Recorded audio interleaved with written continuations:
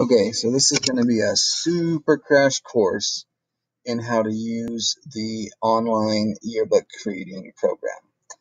So I'm doing this super fast for two reasons. One, because I only can record in 5-minute intervals, and two, because I actually want you to learn this stuff on your own. You'll retain it more if you have to kind of work at it and dig and figure out what things do for themselves. So I'm going to show you where everything's at, but you're going to spend, this is a big day in yearbook today. So you're going to spend the class time, the whole class time in this program, messing around with it, recreating that template that I posted a picture of in the assignment. So first step is to go to studio.balfour.com. Like it says up here, you could put -login, but if you just do studio.balfour.com, it should take you to the login.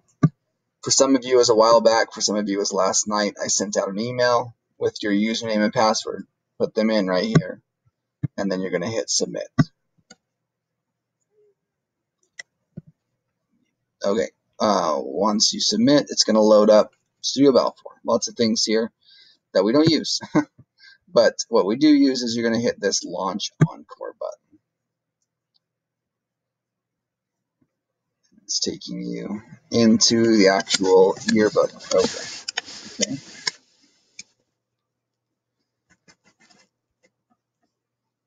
So it'll load up here. If it gives you this page, which I don't know that it will, but if it does, just hit skip for now because that's stuff that I'm going to do. Just skip settings setup. Okay, this is the yearbook. You want to start off here by going to pages. I've assigned each of you a set of pages to work in so that you're not working on top of each other. Please work in the ones I said to work in. Okay, and you can see some things that I've messed around with here. But you're going to go into a set of pages.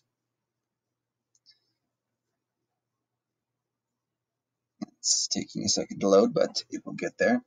Once it loads up, I'm going to go ahead and just show you all the different tools that there are, but I'm not going to spend a lot of time on them, so you're going to need to mess with them and figure out how to use them. So yeah, sorry about the long load time.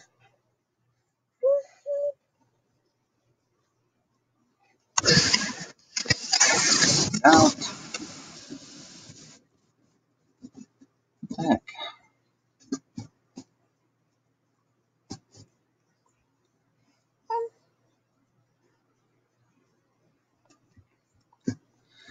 Okay. Once you've got your page loaded up here, you've got some grids on here as guides. You're going to use those. Keep those in mind when you're making stuff. It helps you get things lined up. So, got a bunch of tools. First tool up here, this top one, this is what you need to use to move stuff around. So if you've got something and you want to move it around or resize it, you use the arrow. This is the picture box tool. It will make a picture box. Note that it only makes square or rectangle picture boxes. We'll get to that in a second. This is the text box button. You can do this, and it will create a text box that you can type in. This is the shapes thing. Now this is where we get to be a little more creative. So we can come in here and we can make circles. We can make whatever. If you hold in Shift while you're making a shape, it will keep the shape perfect. So see how it's a perfect circle. I'm making that. There's triangles also. This is not actually a hexagon tool. It's a polygon tool or pentagon, whatever it looks like there.